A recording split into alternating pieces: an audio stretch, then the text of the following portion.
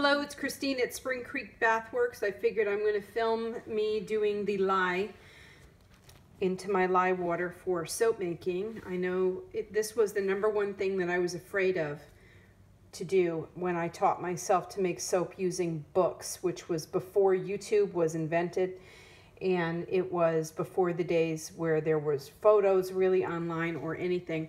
So I used multiple books, and there was a book that showed photos. And it was that book that finally gave me the courage. Anyway, this is my stainless steel lye pitcher, and I have my water in there. And I also have my tuss of silk in there, which I think you might be able to see floating right there in the center. Maybe you can't. It's hardly any at all because it doesn't dissolve very much. So I have my lye pitcher, and I do this quickly and I get out of the way so that I don't smell the fumes. Before I start, and I don't usually do this with one hand, so let's see how this goes.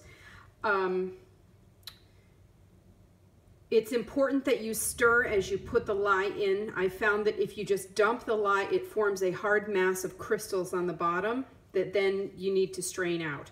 So if you do this, actually this is going to be interesting with one hand. Let me see how I can do. If you do this with two hands, where you're stirring with one hand, and I have a silicone, I guess this is a thing to spread frosting, but it's very good for stirring because it's small.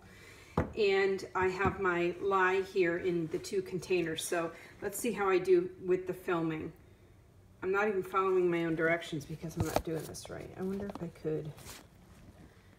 Oh gosh, I'm not organized. I wonder if I could put this down. Probably zap my camera if I do this. All right, I'm going to try and show you this. So this is my lye. Okay. So what I do is I start to stir, and I put the lye in, and I'm stirring, and then I drop that into the sink, and I'm going to put the other one, and I'm stirring. Okay, and I'm going to show you. So these are my things. I throw them down into the sink. I stir, and you can see that, and I put this here, and I'm going to walk back. There's a little on the, hold on. It's all smooth on the bottom. Backing away, backing away.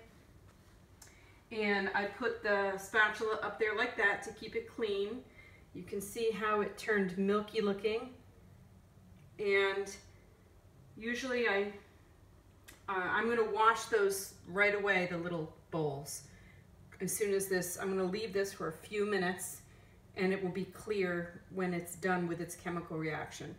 And I'm just going to stop recording now and walk away from this and do the rest of what I have to do.